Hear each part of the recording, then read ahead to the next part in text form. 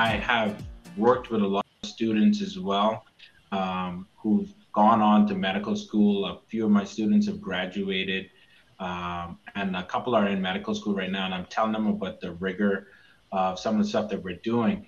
And they're like, "Oh, you guys are starting this already? Oh, you're oh, I wish we did that." Like, and they're at US based schools. And so just to see how ahead of the game, because at this point, I have no real experience to compare it to.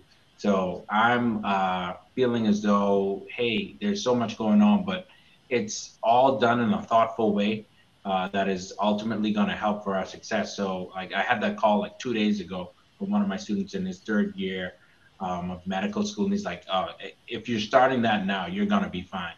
And so that was a little help, like the student becomes a teacher in a sense, but just small stuff like that has made me feel comfortable.